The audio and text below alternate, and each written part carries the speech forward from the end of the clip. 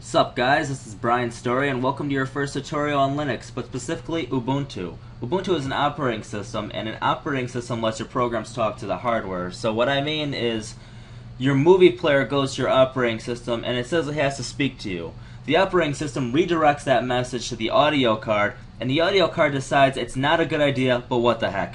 And now you guys can hear me, so congratulations, your operating system is apparently working.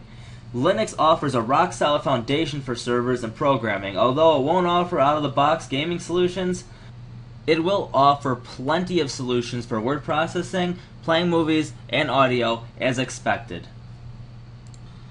Okay guys, let's get started.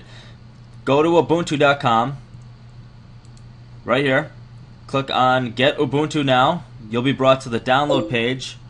Download the desktop version. This comes with all the GUI stuff we'll cover. Download the 32-bit version. Let that start downloading. And as that starts downloading, we're going to go back and we're going to go over the installation instructions. Guys, you're going to need a thumb drive, at least a 2 GB thumb drive.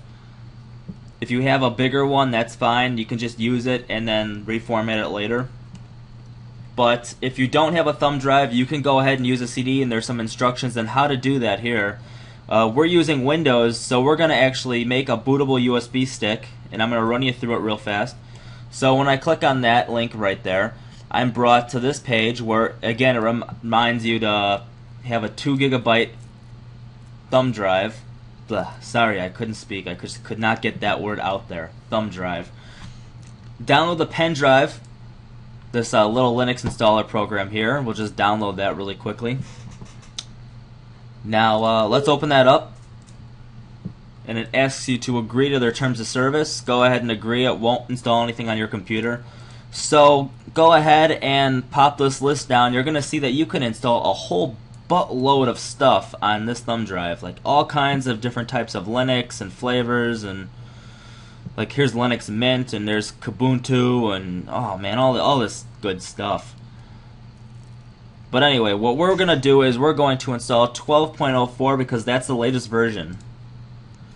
And it asks you to select where the ISO is. If you didn't download the ISO, you can go ahead and just click this right here and it'll step you through it. But we already downloaded it, so we're alright. We're going to just go to Browse.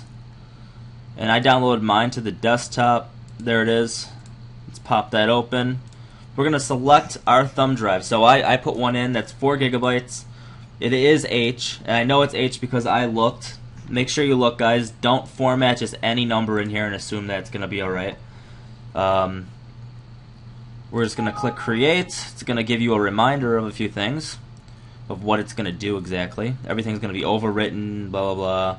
Basically, your thumb drive is going to be a Linux bootable drive, but you guys can reformat this later, and I'll show you how if you want. Click Yes. You're going to get this kind of prompt window. So just take a second.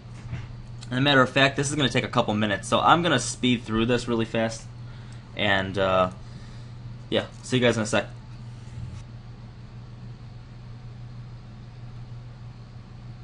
Okay, so once that's done,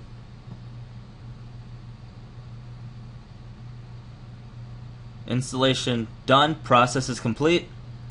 Click Close. And if you go to my computer, you go to pen drive H, you'll see all of these files here, including Wooby. I don't know what Wooby stands for, but Wooby. So guys, subscribe, leave me some comments, and check out the next video, part 2.